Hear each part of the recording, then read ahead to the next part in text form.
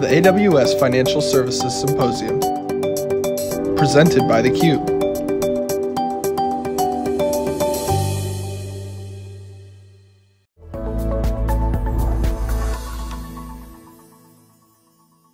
Welcome back, everyone. We're here in New York City with theCUBE. I'm John Furrier, your host. And this session, we're going to talk about observability. We're going to go deep. We're going to do a deep dive. We're here at the AWS Financial Services Symposium.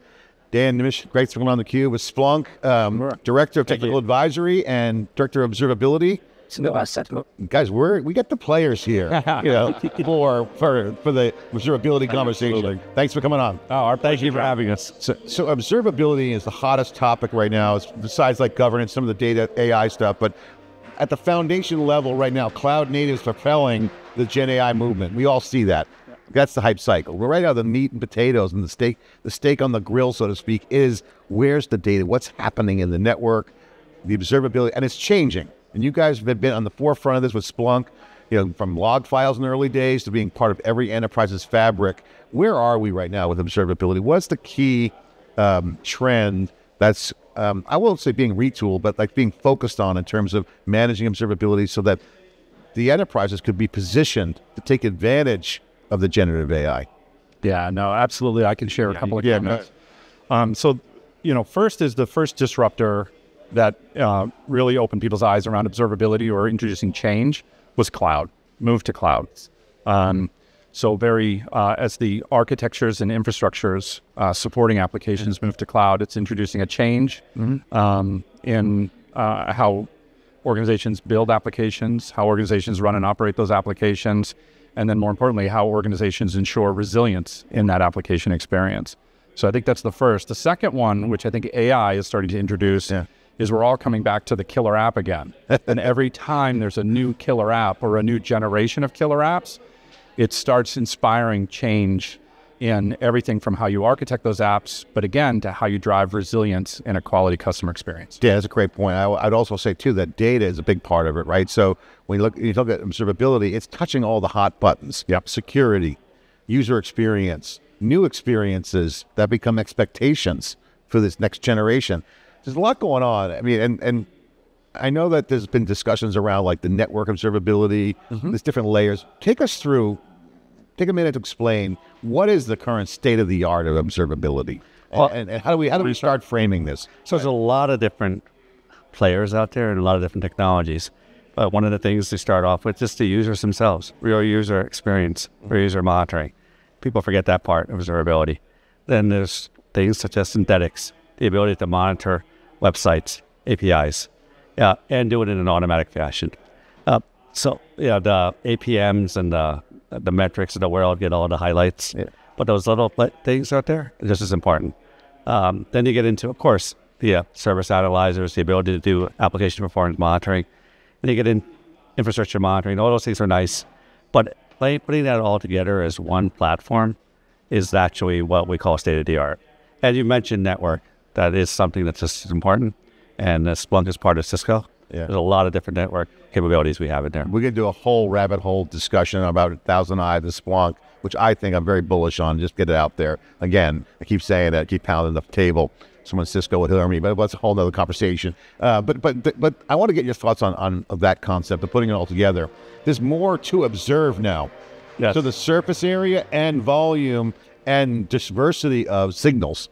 Can you guys share your thoughts on what that means and how that translates to how customers are thinking about architecting and deploying new solutions? Yeah, I think actually one of the more exciting, when you talk state of the art or what are the trends that customers are really starting to lean into, is as Splunk, I can't not talk about the data. And actually, if you look at what's happening at the data level of analytics, is the initiative around open telemetry.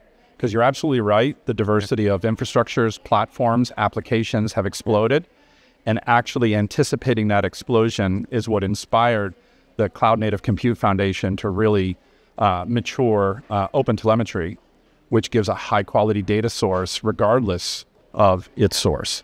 And open telemetry also kind of vectors into the whole open source movement around where Gen AI developers with data is going on. All the open source models are coming in. There's a developer frenzy right now in open source, huge. The demand and the appetite to code with data is incredible. And the cloud scale is also causing some opportunities and challenges around how do you look at observability if you have now large scale connections? So distributed tracing, distributed hybrid deployments, that's the new thing. We were talking about in the morning, most applications that are in the financial services, they're not going to be 100% cloud. They're going to be sometimes on-prem, a lot of it on cloud, depending on what the services are. And the ability to actually trace on different platforms, different clouds for that matter, hybrid clouds, that is going to be a new trend as time goes on. Guys, I want to get your thoughts because again, we're getting deep here, and this is deep tech. It's important because traditionally we're seeing, I mean, you mentioned unified, which is a good concept we want to get into, but traditionally most enterprises have like all these different IT tools, right? And you bring up open telemetry. The reason why it's popular is that you can have these agents that could span and generate data without having all these different tool sets. Can you guys share what the pain is and suffering involved with managing multiple tool sets versus saying using open telemetry to generate agents and data across? Absolutely, yeah. I mean, the pains of having to have, when you have, multiple tools is, one, it's more expensive. There's a high cost. Two, when you're troubleshooting, you get a sore neck because your swivel chair, you're kind of looking between different solutions. And three, you're not able to allow software to do the heavy lifting on the analytics to say not only this is a problem, where is the problem occurring and what's the cause of it. And so when you can separate the quality data stream from the back-end processing and actually make the telemetry open source, it opens the door now for customers to have greater choice in how they want to process it.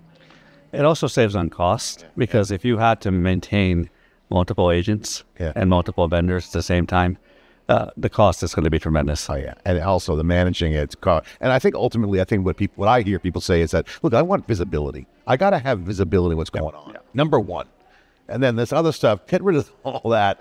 So that brings up a good point. You guys had the Observability Cloud. Amazon's got CloudWatch. Absolutely. Okay, how does that all work together? Can you share your relationship with AWS? If I'm a customer, okay, I buy into OpenTelemetry because CNCF is really a big part of our audience and ecosystem. Been covering them for since it's founded, and we see the benefits. But now I'm an enterprise. Yeah. I have some people that go to the shows. I get it. How do I get it going? Absolutely. What's the playbook? Yeah, I think the way to think of it is it's actually our step one with customers when they want to improve their observability practices, take the data from AWS CloudWatch as kind of your tier one first data source. Mm-hmm. There's a lot of tremendous information you can get from there. Then as you start looking at how you want to look at those custom apps or how you want to be able to trace activity that may not only be running on AWS, but out to other third parties or out to application workloads running on other infrastructures, then you can deploy open telemetry and then just bring all that data together in Splunk and see end-to-end what's happening. How could you, Nimish, scope the impact of what he's saying? Because if open telemetry becomes the industry standard, and it looks like it's going to be on that track. Yeah, there's even a mainframe committee now. Talk about the scope of the impact in the ecosystem for the technology ecosystem, because Gen AI is essentially now a platform shift, okay? And everything's moving up the stack in terms of capabilities. More performance is accelerating from the bottom. The middle layer, data layers, and software going to intertwine. Yep. More observability is going to get smarter, faster, more visibility, and probably have agents in there too doing work. But the impact of the ecosystem, everyone has to play together because it's the platform. It makes interoperability more of a successful thing than it was in the past.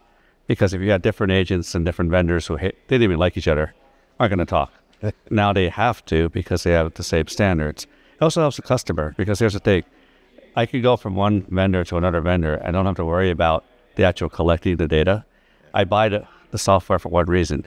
It gives you the best performance, the best use, the best cost, all those things all together. Which in the past, it was like, okay, maybe I'll hedge my bets on 2 or 3 vendors because that's the way we do it. Now, no, just choose one. If you don't like it, take it out. Bring the next one on because it's still the same agents. It's a changing world. Talk about scale. How big is how important and how big does the scale factor in? Because some of these pipelines are petabytes. Absolutely. Talk about the scale, the impact of scale. Why does it matter? When does it matter? No, it's a great question, and it's another trend that we've observed is understanding what does it mean to scale when you're applying, you're focused on an observability use case where I've got to scale my ability to get data in and process it. That's actually the easy one. Secondly, I've got to scale aligned to the economics of doing that. So a lot of the feature sets that we focused on in our observability solution has been to help customers actually focus on optimizing, is that data necessary to accomplish what you want?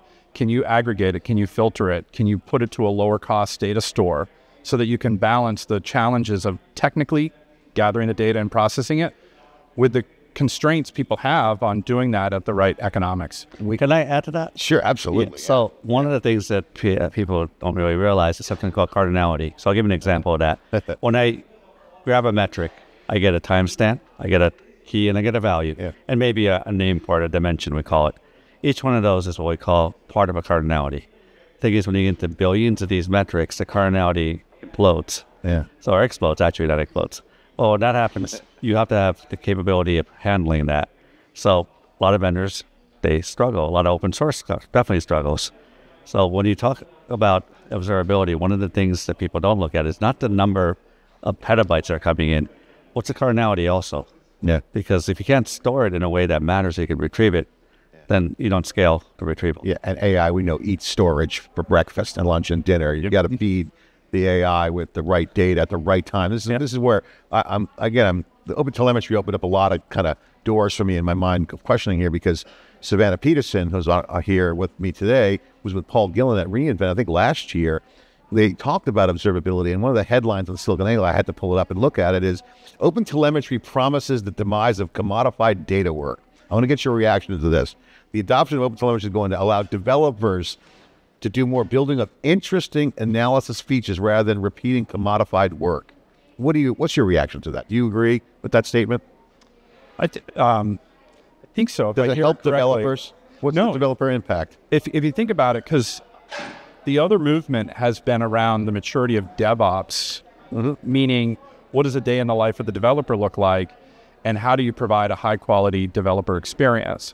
And so if developers are now more, you build it, you run it, they're going to first want to leverage the same type of software they use in building their own software. So they like open source. And two, if that open source is of a high-quality type and can be processed effectively to solve the problems they have, then they are focused on actually delivering the value that their company wants them to deliver, and not focused. So they're more productive. So they're more productive. So okay, exactly. So the headline essentially was referring to managing probably multiple tool sets or getting in the weeds on integration or even simplest possible thing. Ever since the beginning of computing, getting data into a system has been a big problem. So that's commoditized work. Every developer in the world has figured out ways of doing that, and it changes from application to application. If you don't have to spend your time doing that, and you can spend more time on analytics and what the business is supposed to do, that goes away. So that's what a commodity. I love this concept. Let's go through the scenario of AWS, Splunk together, working with the customers. Cloud, check, public cloud, looking good. You guys have been there from the day one with Amazon, great relationship. Cloud, scale, you guys done that. Splunk is A+ there, good. On-premise, cloud operations, hybrid, looking good. You've been on-premise, check, A+ there. Edge is going to bring a lot of latency challenges to data movement. You mentioned data movement. Okay, how do you guys look at observability when you start bringing in edge devices in, whether it's handheld, wearables, IoT devices? We're starting to get into that distributed computing, full end-to-end paradigm. Certainly with Gen AI, we're hearing a lot more end-to-end. How does that change the observability? If it does, is the game still the same on edge? Yeah, I mean, from my view, again, if you take a look at it from a data perspective, the game's still the same. Now, obviously, you have more things that are sending you data that actually could be vulnerable for a number of reasons. So obviously, you have to develop a strategy around protecting those. And then, yes, if the customer experience is going to be impacted by either that edge processing or by a dependency on that edge processing, then again, you're going to want to have visibility into that so that you can proactively protect that customer experience. What about security on the edge too? It's obviously a big factor too. Yeah, and that is something we're working on. We actually created our edge processor last year, and that would be deployed in, let's say, traditional places to measure things like temperature, humidity, usage, just things that are just part of IoT. Now, security has to be built in. That's the main thing. You can't just have a vulnerability there and then have it propagate all the way to the servers. So Splunk, we as a security company, we do take care of that. Now, the problem comes in, what if you buy a third-party version of this? Because anybody can sell these things.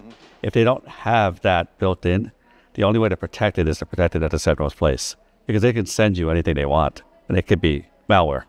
But some place in the central that has to be monitored and dealt with.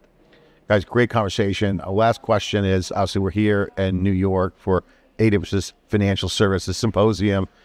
Impact of finance, obviously they're on the cutting edge. One part of finance, they're spending as much money to get an edge as possible, go fast. Remember the old, high frequency trading models, to the slow banks, okay, who are regulated kind of, are. There's a lot of innovation. It's a cutthroat, competitive market. Where's the advantage for the customers in working with AWS and Splunk as you guys roll out and try to prepare, get that foundation set for this big Gen AI wave, which we all see coming? And it's a little hyped up right now, but you're starting to see practical solutions dropping in, but it's all going to be grounded in large-scale data management, large-scale data, intelligence. Data will be at the center of it, which is what Splunk does. So I gave a talk a half hour ago on exact same question was asked. And I said, well, I can walk to downtown right now and get there in about an hour, or I could take a car and get there in 5 minutes. That's the same thing here. You don't need AWS and Splunk to solve these problems. But if you combine them together, the time to value increases. That's the main thing. So if you want to take days, months, years, anyone can do it. But if you want to do it in a fast-paced way where vendors take care of some of the infrastructure and some of the other plumbing, we call it, that's what AWS and Splunk can do. And everyone has their own unique environment too. They could walk a certain way or drive a certain way, take the subway. Absolutely. So this is the key. Customization is coming. It's here. Yeah, absolutely. And I like to think too, what excites me most about the AWS Splunk partnership and really just seeing how it's evolved with our joint customers is that we're focusing now more and more on protecting innovation velocity and driving a higher quality developer experience. And I think as we continue together to innovate more ways of doing that, it's going to help every financial service customer in New York. Well, you're guys in the center of the conversation. Our research team, we have conversations all the time around, and we've been promoting and reporting on research around this. We're in a systems revolution right now. It's a systems reboot. Some call it the AI mainframe. I've heard that. We had a post on SiliconANGLE on that today. But at the end of the day, it's still the same game. Compute, run some software, you got data in the equation. It's just going to look a little bit different, but it's still the same game. Data's at the center of it. You got software, and you got hardware. It's just distributed. It is. Yeah. It is. Yes, it is. And, and behind all of it, it remains the creativity, right? I mean, the innovation, the creativity, that's why we still love, I love where the company name Splunk came from, right, is to go explore those caves. And I think this third wave of AI is just opening up some really exciting new caves for customers to go explore. Dan Nimish, thank you so much for coming on theCUBE. Thanks for sharing the insight on the deep dive on observability. I'm John Furrier with theCUBE. Stay with us. More action from fabulous program here today at AWS in New York City. We'll be right back.